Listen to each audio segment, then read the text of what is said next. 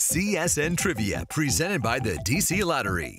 Hey guys, I'm Nick Groves from District Trivia, and we're giving away some DC Lottery holiday scratchers. I'm here on U Street outside of Ben's Chili Bowl. Let's go inside and see what everybody knows.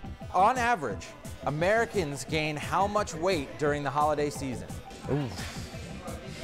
I'm going to say 8 pounds. 2.5 pounds. 2.5 pounds. Is that what you gain? That's what you gain working here, right? At least, yeah. I'll say 3 pounds. 3 pounds. It's a good guess. It's 1 pound. 1 pound. 1 pound is correct.